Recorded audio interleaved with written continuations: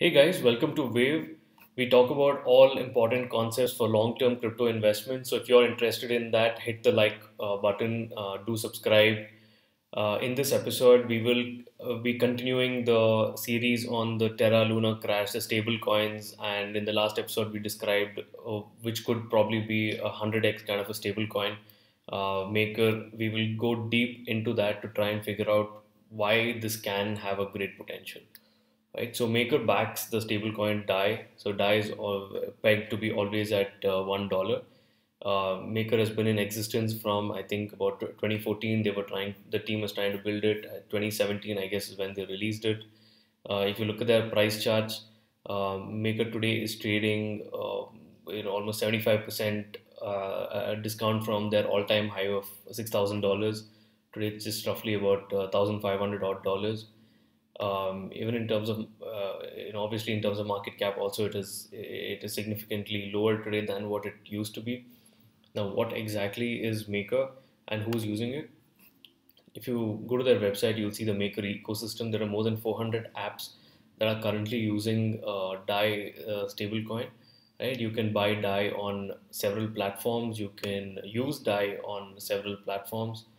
You can hold Dai to get say a savings rate like how you get in your bank accounts. There are many platforms, especially gaming platforms, charity foundations, and so on, that are accepting Dai. It's a huge player in the DeFi space, and gaming, of course, like I mentioned. But what exactly is Dai? So the Maker protocol, we saw why a stable coin is needed, right? Why?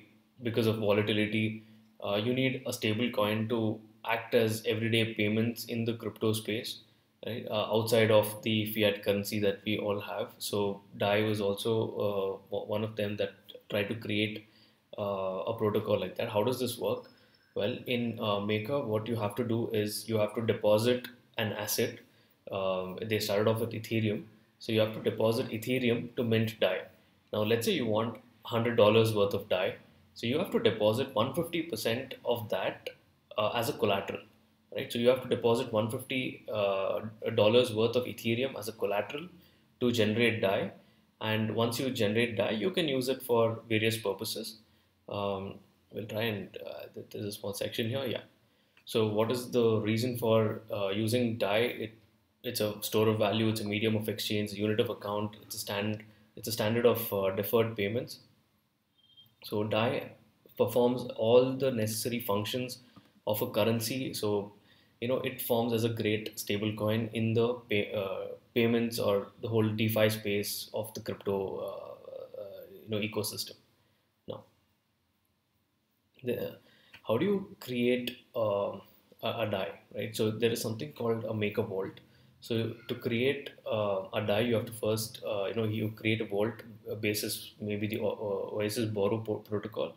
Now you generate Dai by, depositing your cryptocurrency, which as a collateral, like it could be Ether, and I think now they've opened it up to have multi assets in it. You can pay down the debt once you're done using Dai, and you have to pay something called a stability fee because as a sort of a fee for using this service. And once you pay the fees and deposit it back, you can withdraw your collateral. So that's how this whole system works. And if you read their white paper, they have actually accounted for a lot of risks in terms of, let's say, a user not paying it back. Right? What happens? A user, the collateral going down in value. So when any of that happens, they have an elaborate mechanism of auctions to liquidate the assets, and so that you can recover, fully and return back to the user whatever asset is left. Right? So in the white paper, they talk about all these aspects. They also mention a few actors that are important to keep this in place. So there are actors like keepers who these are automated actors who basically buy and sell or Dai to maintain the target price of $1. There are price oracles.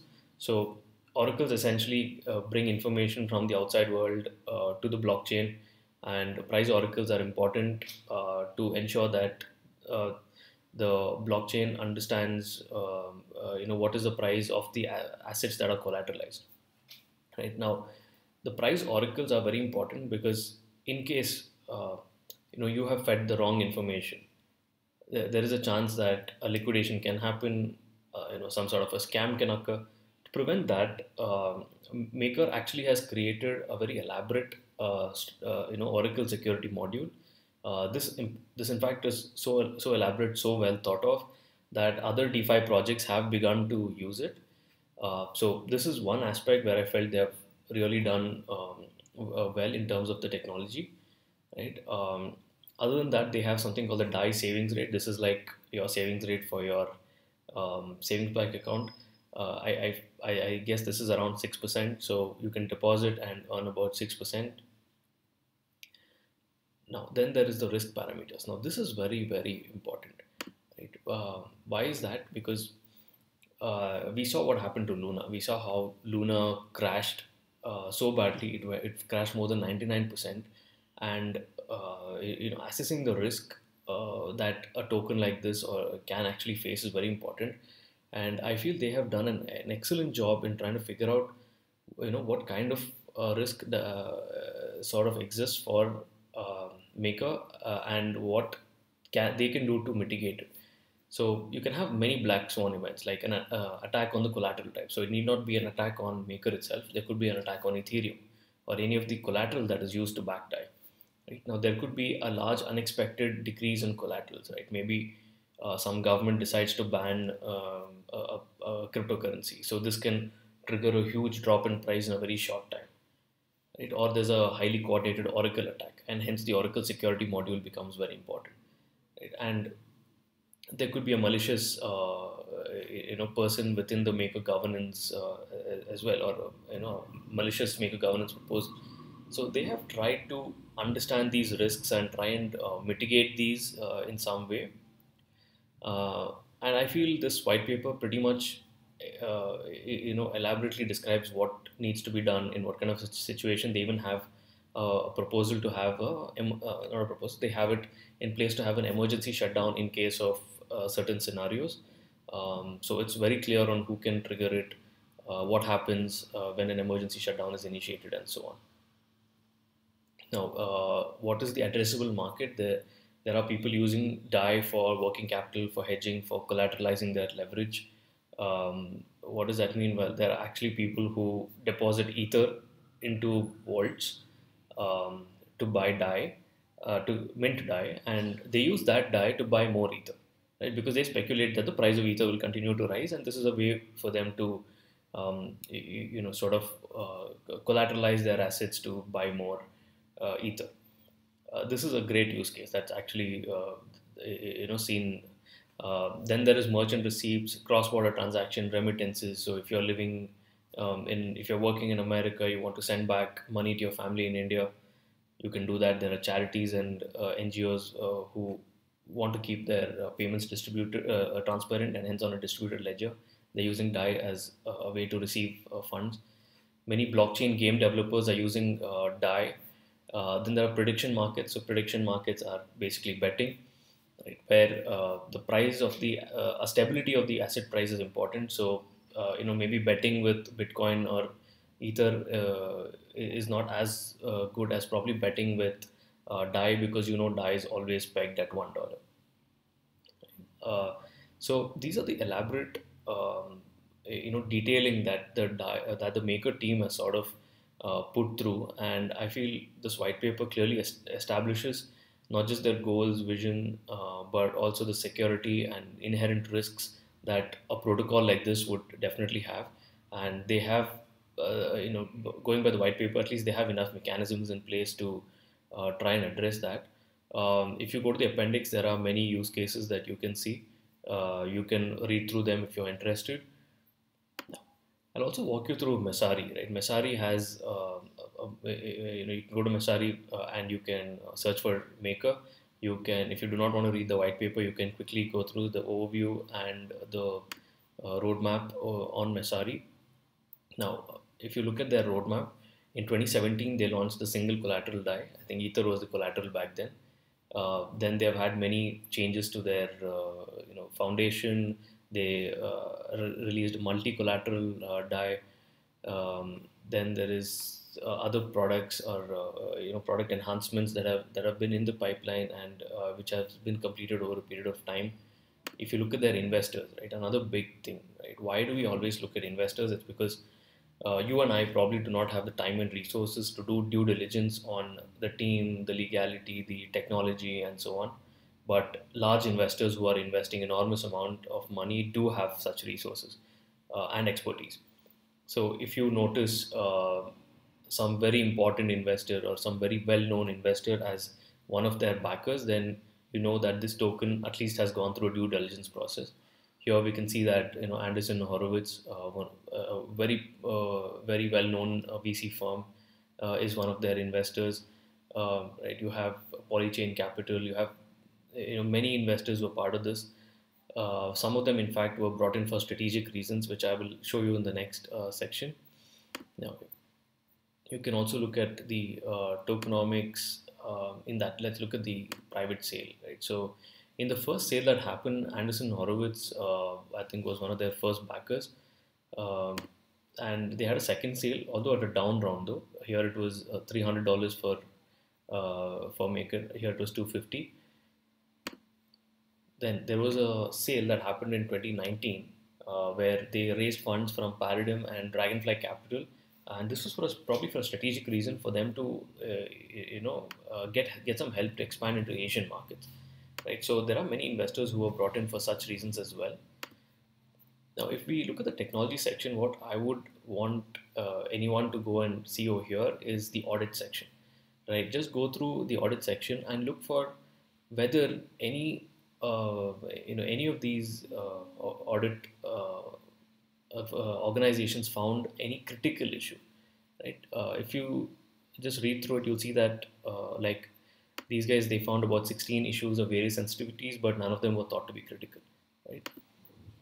And this other one, they have figured out that there are many medium to informational to medium severity issues, but I guess nothing is critical. So that is a good thing to know, that nothing is critical. There is another thing that you can do. Go to baseline.io. You'll see a lot of rating agencies who try to rate the token. You'll see a sort of a score along with the outlook and how they rate it. If you try and dig deeper, they actually base their ratings on various things like team score, project, ecosystem. So a lot of parameters are evaluated.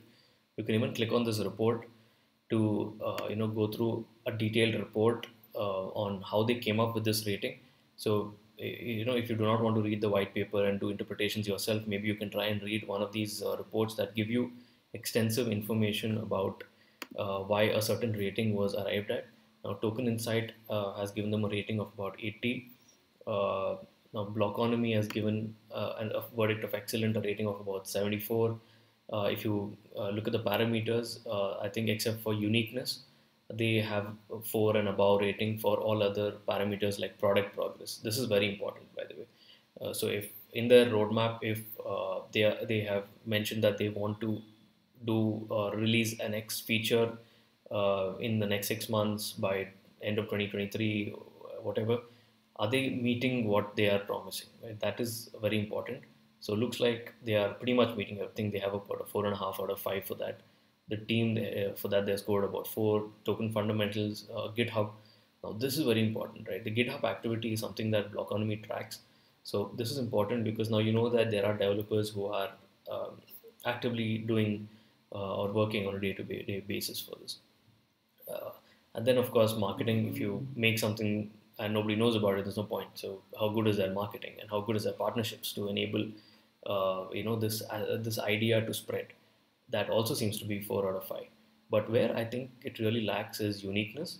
2 out of 5. That's because there are so many stable coins, and something like a Tether or USDC, they are really controlling the stablecoin market right now. As we saw in yesterday's report, Dai only has about a 10% market share in the 182 billion market share. And uniqueness is very important here. But if we remember the 3 kinds of crypto, fiat-backed, collateral-backed, and non-collateralized stable coins, among the 3 kinds of stable coins, this was probably the one that was decentralized and not as risky, where there was no collateral. So, if you sort of trade off between is it decentralized and is it safe, then I think Maker Dai is in that unique position which has both the benefits, and that is probably very important. There are other token scoring agencies as well. You can go through them. Some of them have given 87. Broadly, there seems to be a consensus of this being a good token for the long run.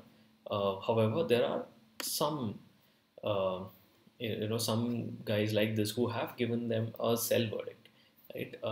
It is important to also go through them to see why is it that they've given them a sell verdict, right? So their concerns is weak liquidity and restrictive system parameters, right? Where essentially, if you have to put in 150% collateral to get 100% of DAI, like if you have to put $150 worth of collateral for you to get $100 worth of DAI, then that is definitely a roadblock for explosive growth.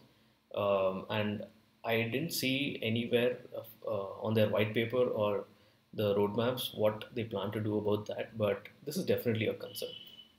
So they have definitely pointed that out, but considering that something like a Luna has crashed, maybe collateral is important. So we're not sure how that will impact the future of this token. But for now, looking at the token ratings, this looks like an interesting token to have in your portfolio. Please do your own research. This was educational content to help you understand what are the basic resources, at least, that you can read to figure out if something is good or bad. For me personally, this seems like an excellent token, and I think potentially this could be one of those 50, 100x tokens for the long run. And I would definitely try and have this in my portfolio. Hope this helped in your research. Stay tuned for more content.